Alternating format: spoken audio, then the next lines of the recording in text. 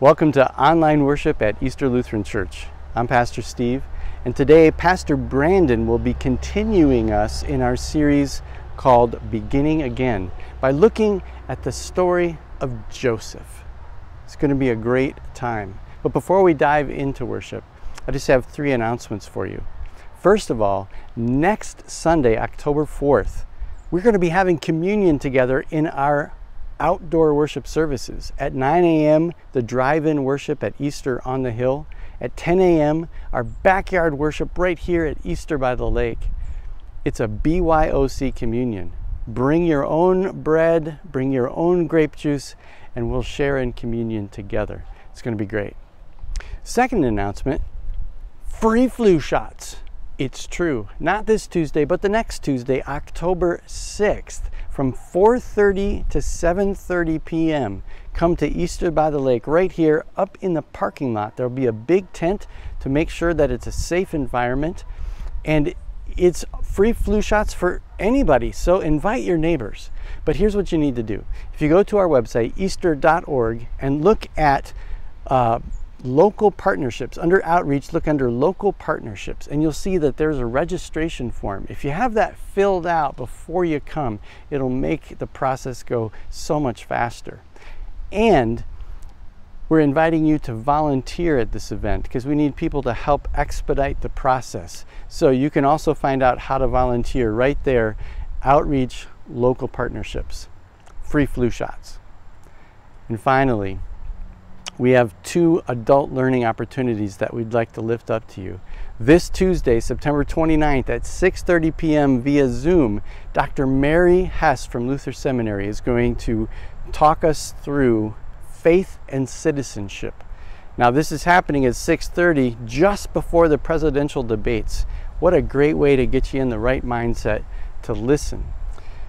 Now, it's not too late to register. Now, if you'd like to dive a little deeper into that, on Wednesday night, the next couple Wednesday nights after that, we've got a book study on Parker Palmer's book, Healing the Heart of Democracy.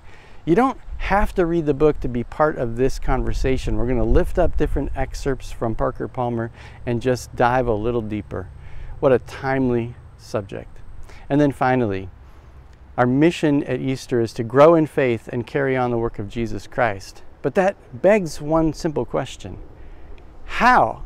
How do you grow in faith? And especially during this time of pandemic, sometimes our practices maybe have gotten not so healthy. So next Sunday, I'm going to be offering a one-time webinar at 6:30 Sunday night on how to grow in faith. Just a simple refresher course on the basic practices that maybe will help you get recentered as we enter into this fall season. So come and check all of those things out under Adults, Adult Learning, and Events on our website. All right, that's all of the announcements. Now it's time to worship. Let's take a deep breath and begin.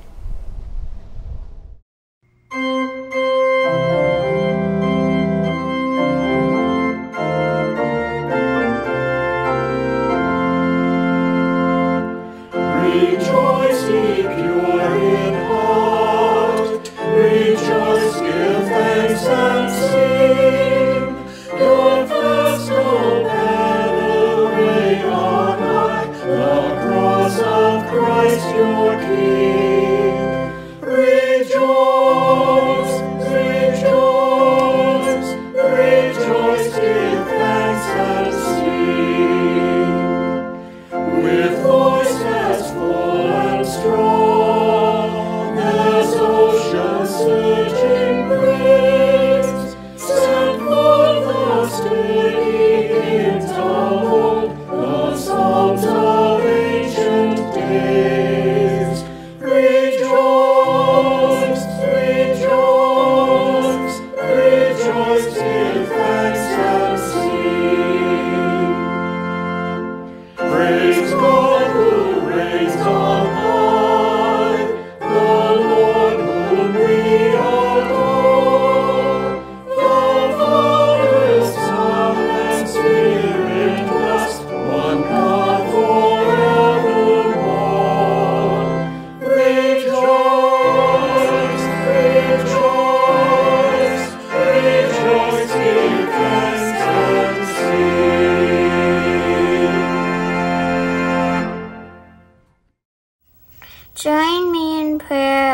today.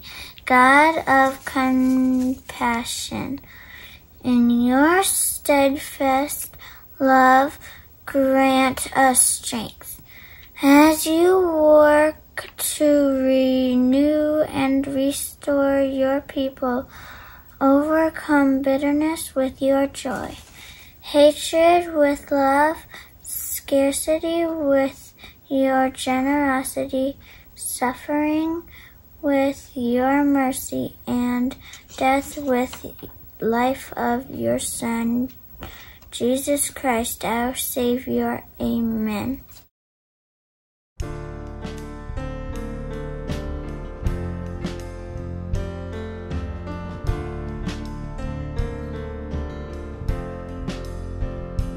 All these pieces, broken and scattered, in mercy gathered, mended and whole, empty-handed, but not forsaken. I've been set free, I've been set free. Amazing grace, how sweet the sound that saved a wretch like me. Oh, I once was lost, but now I am found. Was blind, but now I see.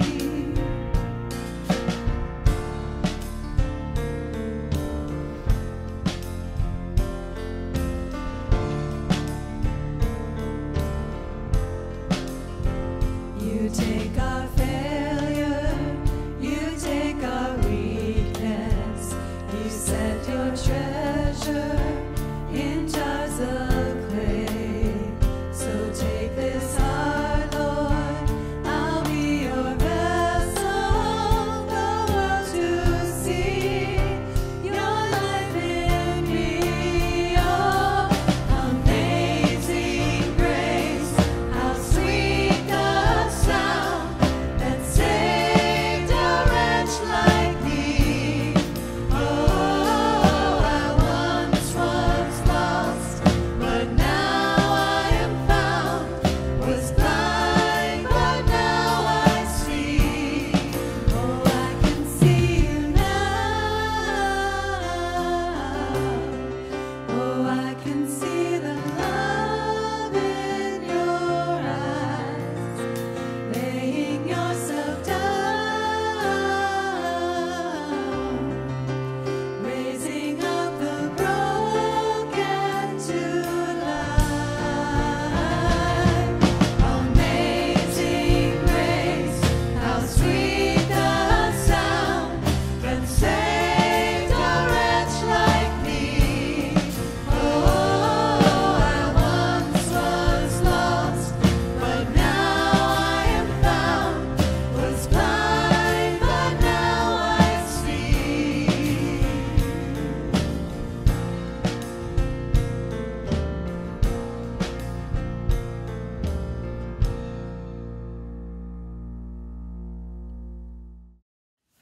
Well, good morning, or good afternoon, or good evening, whatever time of day it is that you are watching this video. I am so glad and so thankful that we are worshiping God together. I'm also thankful and happy of our Bible story for today. It is this well-known story of Joseph. My guess is you know and have heard this story before, because there have been movies that have been made about this story. There's also this really fun, really awesome musical that has been made about this story, about Joseph, and it's called Joseph and His Amazing Technicolor Dreamcoat. My family is huge fans, are huge fans of this musical. In fact, when my daughter was, 2, 3, 4, 5, 6, 7, 8, 9, 10, 11 years old, when I would come home from work, very often, this musical would be on our stereo, and she would either be singing on the couch at the top of her lungs, or she would be dancing and dancing and dancing in the middle of the room. And as I walked into the room, I would say, "Oh, it is so good to be home and so good to hear this song. It is one of my favorite songs." And my wife would peek around the corner and say, yeah, this is the fourth or fifth time we've heard this song today. It is a huge fan favorite in my house. The really amazing thing about this story is that it follows Joseph from his life as a little boy, a teenage boy, to an old man. And one of the things we hear and see in this story is all of the awful, terrible, no good days that Joseph has. Some really bad days. But we also learn of some of the really amazing and great days that Joseph has. And the thing that stands out is that in all of those days, from the worst to the best, God is always with Joseph.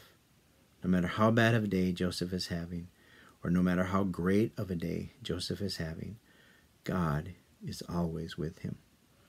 And I need to remember this. I need to be reminded of that. I need to know and remember that God is always with me. I need to remember that. Here's a trick that I learned, that I discovered. And the trick is this. There are times when I'm having a really bad day that I will go and grab a rock. And I'll just hold it for a while to remember what that rock means to me. And then I'll put that rock in my pocket so that every time I grab my keys or grab for some change, my hand will brush up against this rock and it'll remind me of two things. The first, that God is with me. Just like Joseph, God is always with me. And the second thing is that God always loves me. And how cool is it that this rock just happens to be in the shape of a heart? And those two things, that God is with me and that God loves me, I need to hear that every single day. So I'm going to ask you, challenge you to this.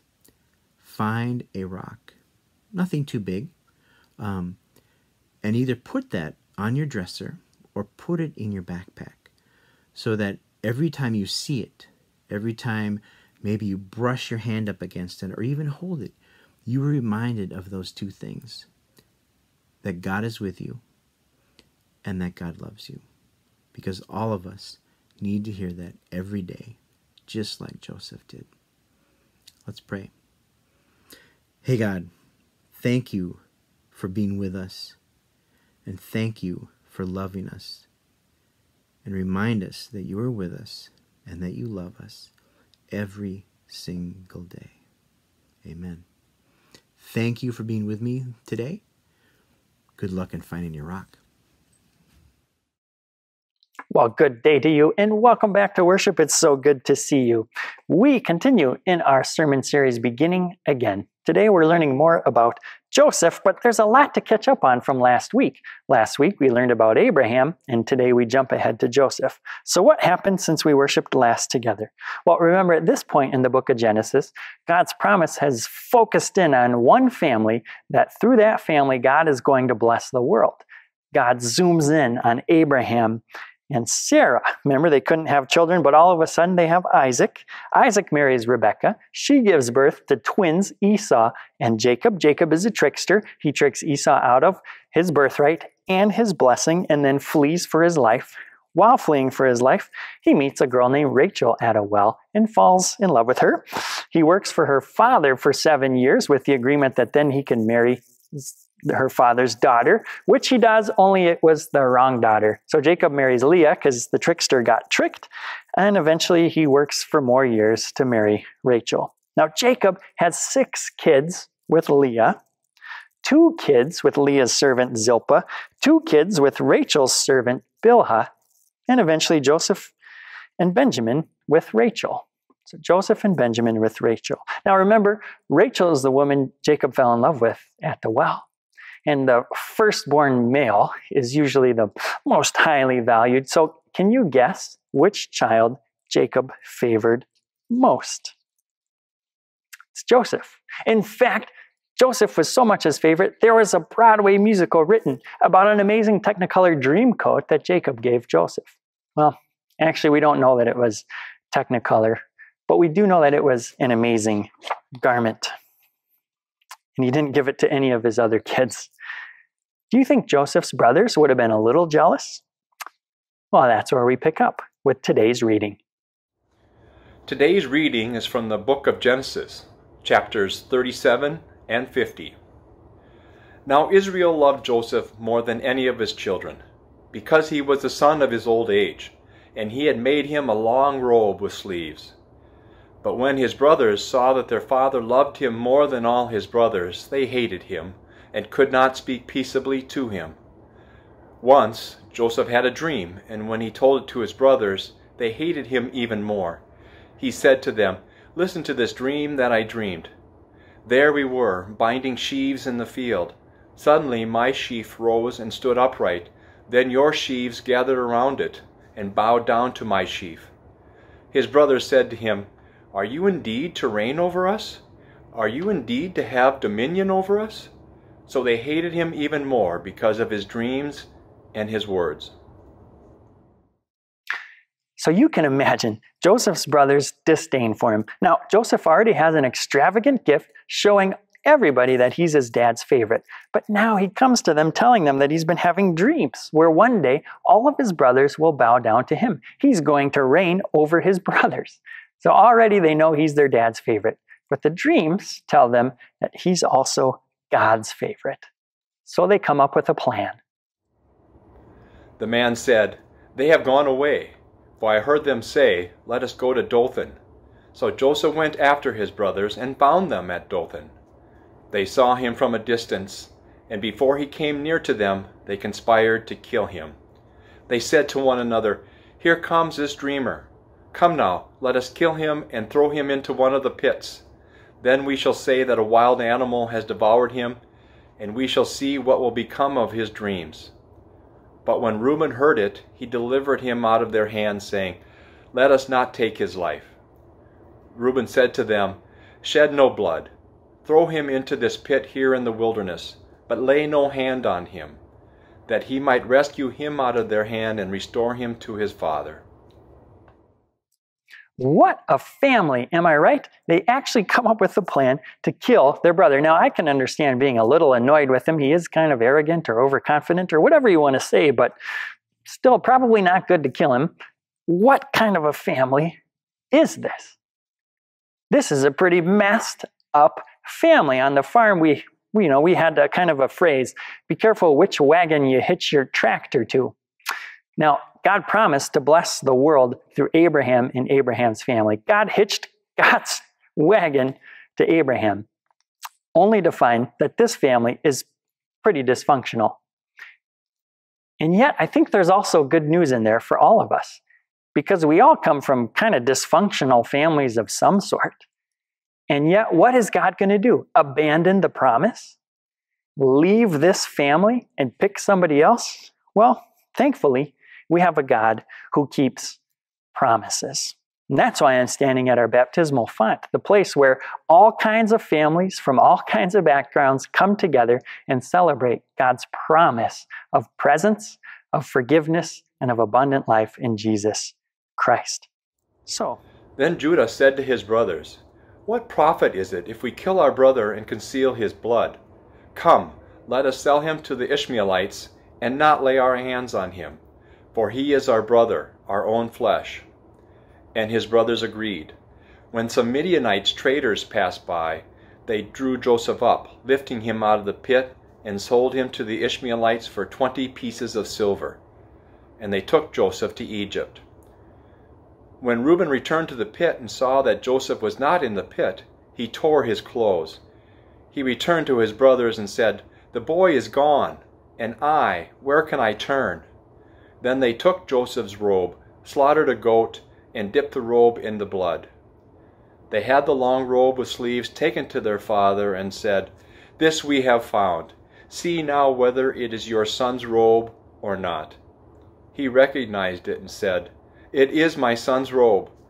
A wild animal has devoured him. Joseph is without doubt torn to pieces." Then Jacob tore his garments and put sackcloth on his loins and mourned for his son many days. Joseph has been sold off into slavery in Egypt. He's going to serve as a servant for Potiphar. Now, if you're familiar with the musical or the Bible story, you'll remember that Potiphar's wife tries to frame Joseph and he gets thrown into jail 2 years later. So Joseph's been in jail for 2 years. Pharaoh has a dream. And Pharaoh needs help interpreting that dream, and they call on Joseph to interpret that dream.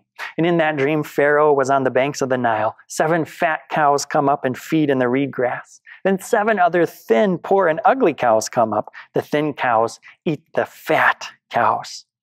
And in another dream, Pharaoh saw 7 ears of grain full and growing on one stalk, and then 7 ears, withered and thin, sprouting after them.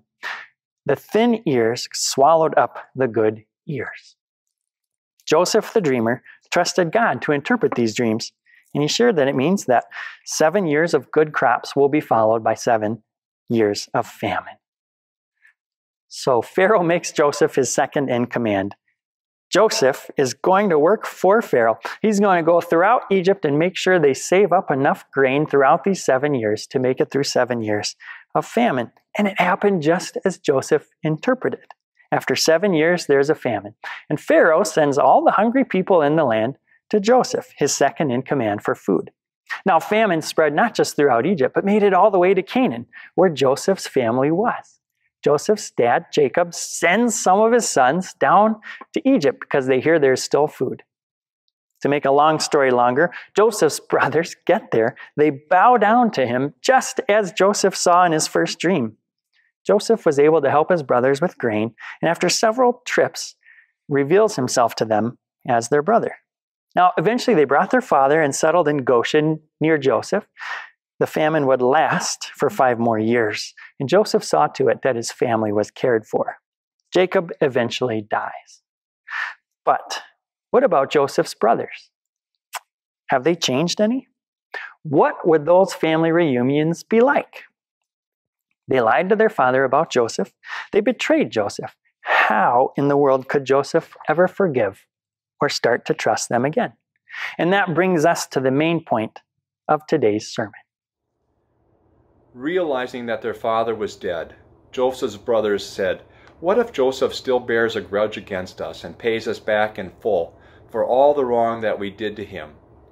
So they approached Joseph, saying, "Your father gave this instruction before he died. Say to Joseph, 'I beg you, forgive the crime of your brothers and the wrong they did in harming you. Now therefore, please forgive the crime of the servants of the God of your father.'" Joseph wept when they spoke to him. Then his brothers also wept, fell down before him, and said, "We are here as your slaves." But Joseph said to them, "Do not be afraid. Am I in the place of God? Even though you intended to do harm to me, God intended it for good, in order to preserve a numerous people, as he is doing today. So have no fear. I myself will provide for you and your little ones." In this way he reassured them, speaking kindly to them. So again, Joseph's brothers fall down at his feet like his original dream, no longer begging for food. Now they're begging for reconciliation. They ask Joseph for forgiveness, and his response, I don't know if I'd be able to say this if I were him. "Even though you intended to do harm to me, God intended it for good." What do we do with that phrase? Pastor Rolf Jacobson from Lutheran Seminary says, well, there's 2 important words here in the Hebrew. That word for intended is chashav. It's the same word as God reckoned Abraham's faith as righteousness. Intend, think, or reckon. God's thought processes are actively shaping God's mission and God's people and the future of the world.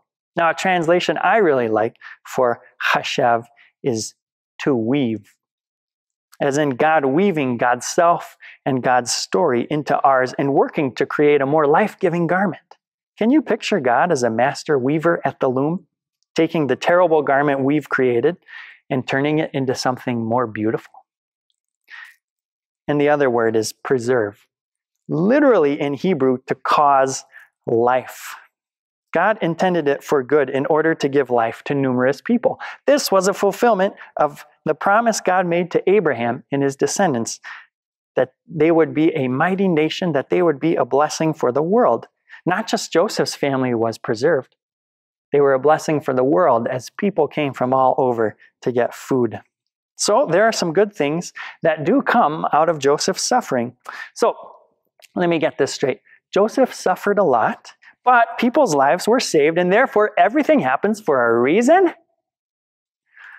Not so fast. God didn't make the brothers throw Joseph in a pit. The brothers are responsible for that. They've sinned. Joseph's suffering in slavery and jail and being estranged from his family, that comes at great cost to him, to his father, to his brothers. That doesn't make the actions of his brothers okay. Pastor Steve shared in our podcast this week a quote from Dr. Gary Simpson. Perhaps God doesn't have a plan, but a promise. A promise, not a plan. God promises life and life abundant. God takes terrible things and brings life out of death even when human beings do their worst.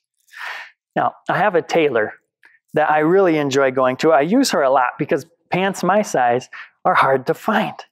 But also, one time I split my pants. You see, it turns out as I kind of get bigger, it's harder for my clothing to keep up with me at wedding receptions and on dance floors. So I split my pants right down the middle, but I love this because I walk into her shop and I always hold up the torn garment and she looks at me and says, I can work with that. We have a God who says, yep, it's pretty torn, it's pretty messed up, it's pretty broken, you made a mistake. I can work with that. You see, in the beginning, God saw a lump of dirt and said, I can work with that. As God breathed life and formed a human, God saw Noah's faithfulness and said, I can work with that. God sees how horrible Jacob and his family are to one another and says, I can work with that. Look what Jesus did with 2 loaves and 5 fish. He can work with that. And look what God did with Christ's suffering and death on the cross. God can work with that. And God is working to bring new life. This doesn't mean it will be easy or immediate. Joseph was thrown into a pit and then to jail. But I pray it gives you hope to hear that even on our darkest days or months or years that our God can and is working with whatever we're going through. Our God is weaving God's promise of life and life abundant in Jesus into the very fabric of our lives. Our God is not giving up on us, and our God can work with that. Even you, even me. Glory to God. Amen.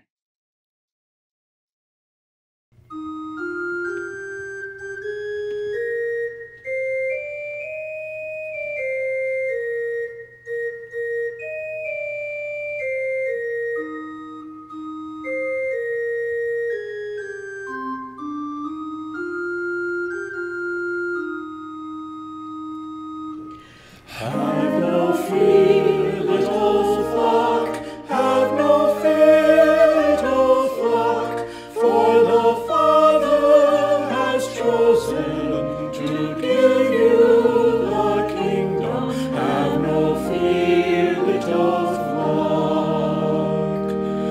Have good cheer, little flock, have good cheer, little flock, for the Father will keep you in His love forever. Have good cheer, little flock. Praise the Lord high above. Praise the Lord high above. For He stoops down to heal you, uplift and restore you. Praise the Lord high above. Thankful hearts raise to God. Thankful hearts raise to God. For He stays close beside you. In all things works with you. Thankful hearts raise to God.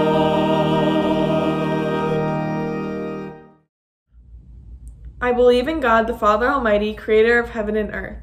I believe in Jesus Christ, God's only Son, our Lord, who was conceived by the Holy Spirit, born of the Virgin Mary, was suffered under Pontius Pilate, was crucified, died, and was buried. He descended to the dead. On the third day he rose again. He ascended into heaven. He is seated at the right hand of the Father, and he will come to judge the living and the dead. I believe in the Holy Spirit, the Holy Catholic Church, the communion of saints, forgiveness of sins, the resurrection of the body, and the life everlasting. Amen. Well, we've come to the part of our service where we give back to God through our tithes, our gifts, and our offerings. And you know, a lot of people have asked, how do we give during this online worship experience? Oh, glad you asked. So I reached out to our financial director, Darcy Dawson, and she gave me the definitive list on how you can give at Easter right now. First of all, you can just do it the old-fashioned way. Write out a check, drop it in the mail, send it to the church. If you're here in person, there's always offering buckets as you're exiting the parking lot for checks or cash. You know, if you go to the website, easter.org, there's a big button that says Give. You can click on there, you can use your credit card, you can give right there. Or, this is what I do. You could reach out to Darcy and set up a Simply Giving account, and it's a recurring payment. So every time I receive a paycheck, automatically it takes my tithe out and sends it right to the church. Then I never have to think about it. That's pretty convenient. There's also text to give. You can see the number right here on the screen. That's really convenient. And then there's also an app called the Give Plus app. If you download that to your device and look for Easter Lutheran Church, you can give through that app. There is also on the Easter Lutheran Church app a giving button that you can use. There's publicly traded stock and mutual funds. You can reach out to Darcy about that. And did you know that you can give to Easter Lutheran Church through Amazon Smile and through Thrivent Choice? What? And finally, for those of you who are future thinking, you can do estate gifts that are gifted to the Easter Foundation, a gift that can keep on giving. So, are there ways to give during online worship? Oh yes, there are. Because giving to God is a reflection of God's gracious gift of life to us, because God gives us all things. So now let us worship through our gifts and our offerings.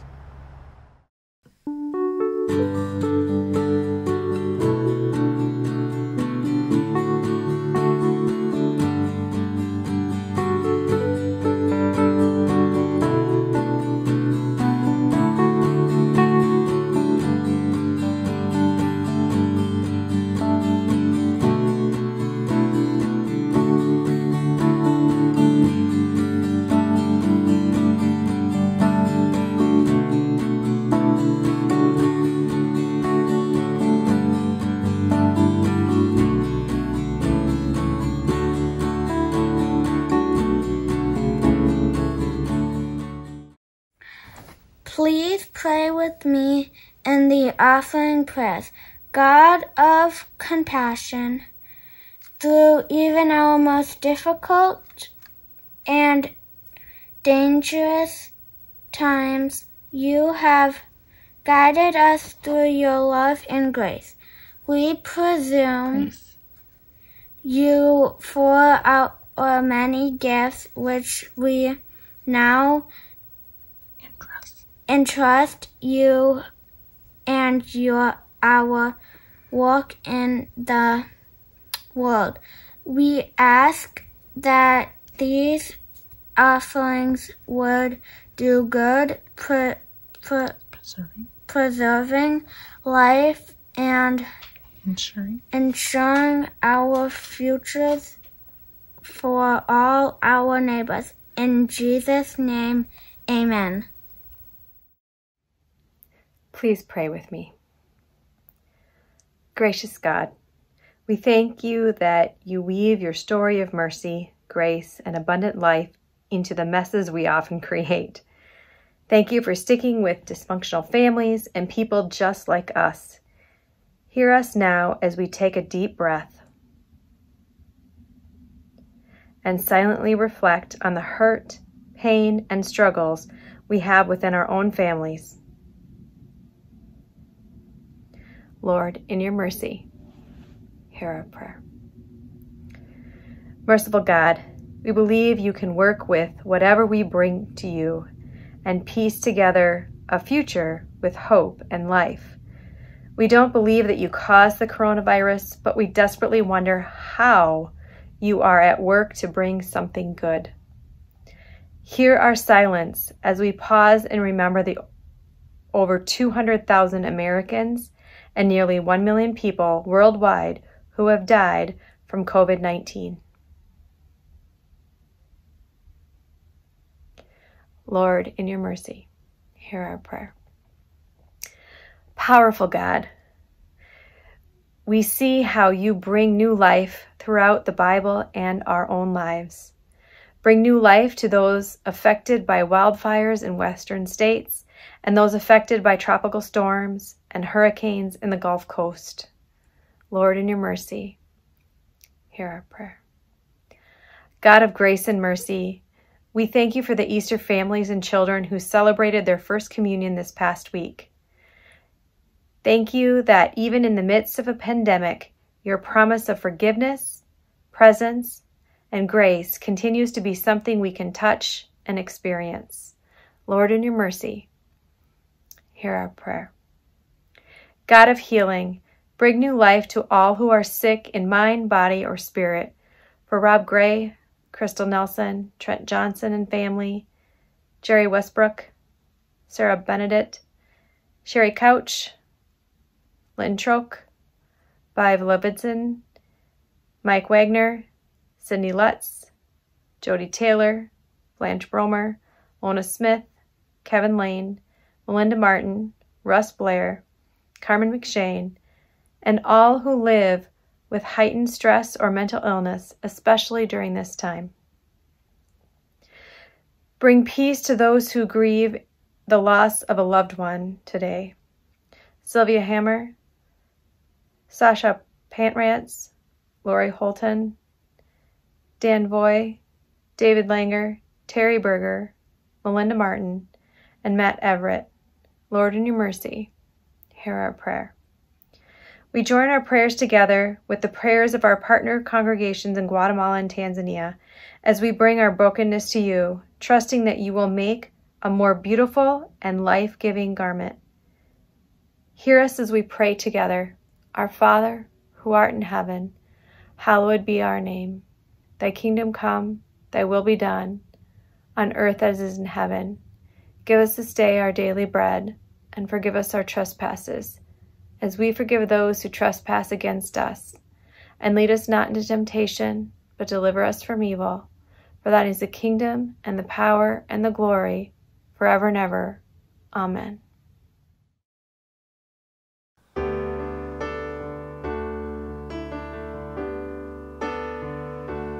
Bless the Lord, oh my soul, oh my soul, worship his holy name.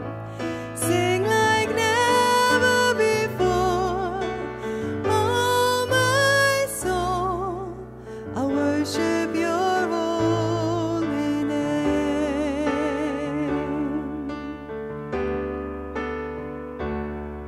The sun comes up, it's a new day dawning. It's time to sing your song again. Whatever may pass and whatever lies before me, let me be singing when the evening comes. Bless the Lord, oh my soul, oh my soul, worship his holy name. Sing like never before, oh my soul, I worship your holy name.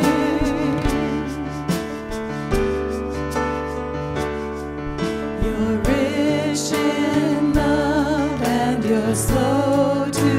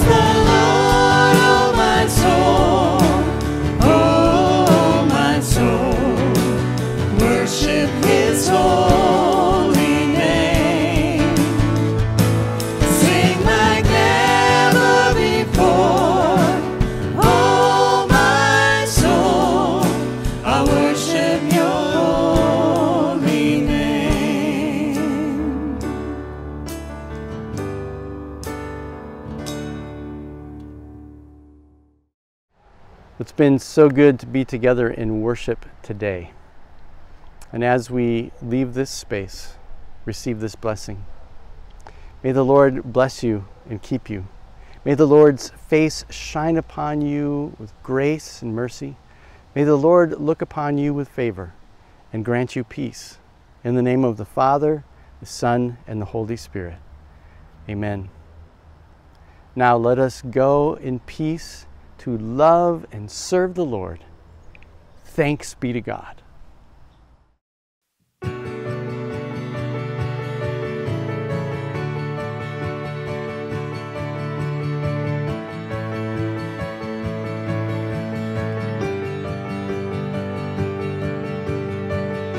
You called me out upon the water, the great unknown, where feet may fail. And there I find you in the mystery, in oceans deep, my faith will stand. And I will call upon your name and keep my eyes above the waves. When oceans rise, my soul will rest in your embrace. I am yours, and you are mine.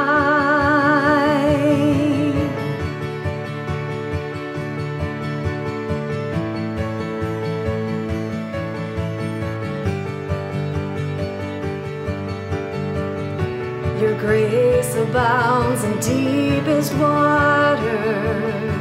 Your sovereign hand will be my guide. Where feet may fail and fear surrounds me, you never fail, and you won't start now. And I will call upon your name and keep my eyes above the waves. When oceans rise, my soul will rest in your embrace. I am yours, and you are mine. Let me walk upon the water wherever you would call me. Take me deeper than my feet could ever wander, and my faith will be made stronger in the presence of my Savior.